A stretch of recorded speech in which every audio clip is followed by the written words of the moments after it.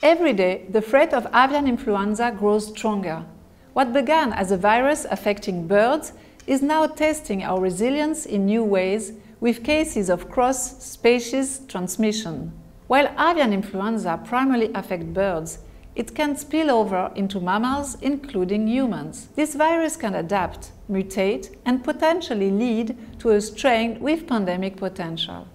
We've seen concerning numbers. Close to 60 human cases have been reported this year. While the general risk remains still low, we cannot ignore the reality of this looming threat. Veterinary professionals and farmers are already on the front line, and the conditions for the virus spread are worsening. Climate change, habitat destruction, and inappropriate farming practices are creating new pathways for transmission. That's why we must act now.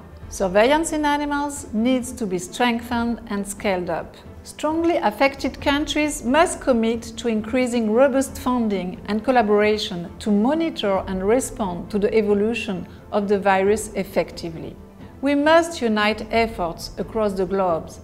Farmers, veterinary services, public health authorities, and international organizations. Only by working together can we prevent a potential pandemic.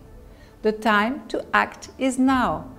By embracing a One Health approach and boosting investment in animal health systems, we protect not only the millions of people who depend on poultry for income or consumption, but also the public health for the global community as a whole.